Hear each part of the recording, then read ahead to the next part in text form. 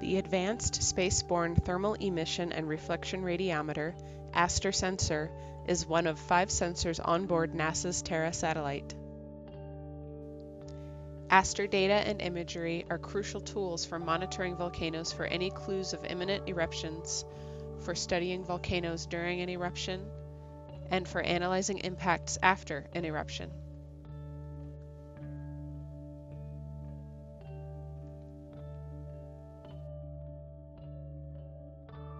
Scientists use ASTER imagery to study the composition and temperature of gases emitted by a volcano,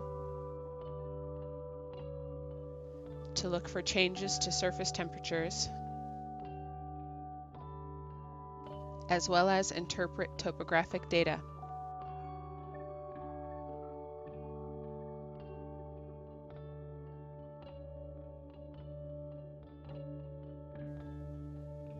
In visible and near-infrared ASTER imagery, vegetation is red, snow, clouds, and smoke are white, and lava flows are shades of gray, with newest flows being black. In visible and near-infrared imagery, volcanic plumes are white to gray and may look similar to other smoke or clouds. So ASTER thermal infrared imagery is more often used when analyzing volcanic plumes. In thermal infrared images, the sulfur dioxide gas in a volcanic plume appears as a slightly bluish color.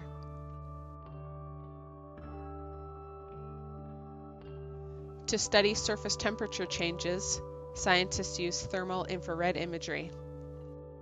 ASTER's thermal infrared telescope can detect surface temperatures of up to 100 degrees Celsius, 212 degrees Fahrenheit. In this thermal infrared image, newer, hotter lava are brighter white areas. Cooler or older lava is gray to black. Black spots are clouds. Volcanic gases appear bluish.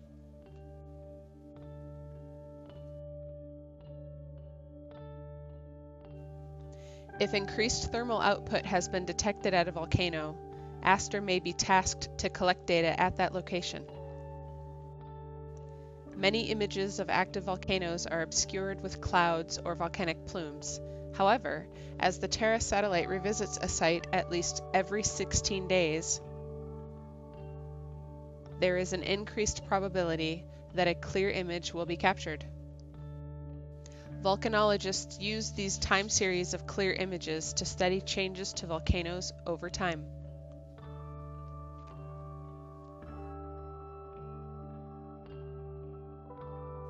ASTER also collects stereoscopic data, which are used to derive topographic information and can help predict possible lava flow routes. Images captured before and after an eruption event are used for post-eruption flow volume calculations. ASTER topographic information is used when creating a hazard map and planning countermeasures against any possible disasters from future eruptions.